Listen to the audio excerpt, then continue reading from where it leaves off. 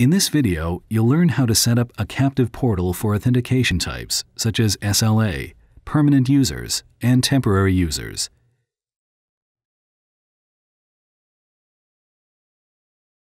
Click the Wireless tab and select SSID Profiles.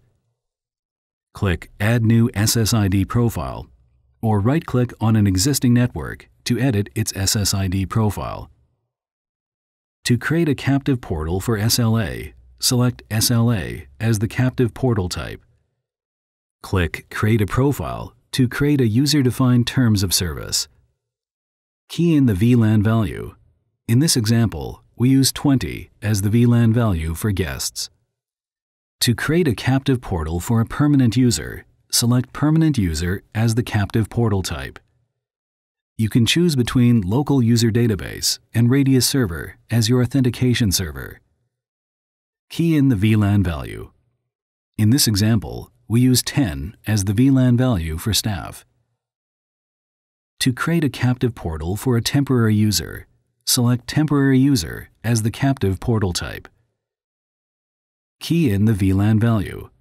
In this example, we use 20 as the VLAN value for guests.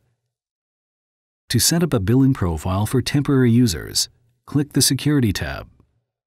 Select Billing Profile, then click on Add New Billing Profile. Complete the required fields.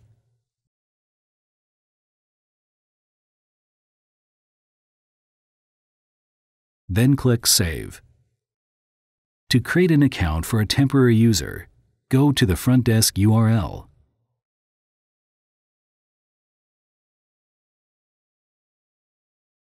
And navigate to the Billing Form tab. Then select the profile you want to generate a ticket for. Click Generate to create the ticket. You can now print the ticket for the temporary user.